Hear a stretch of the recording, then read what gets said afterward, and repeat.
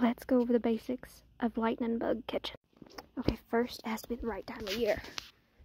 So you gotta be able to see the lightning bugs around this time of year. There ain't many. Okay, so no container. We don't need a container. Do not get a container. Okay, because you're not keeping them. Footwear. Something waterproof. Quick cat-like instincts. Where they at?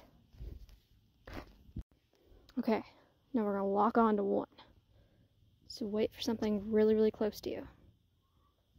There's one. You see it? Let's go. It's a zippy little thing. Where'd he go? Okay, you gotta find him. Where'd he go? There he is. Scoop!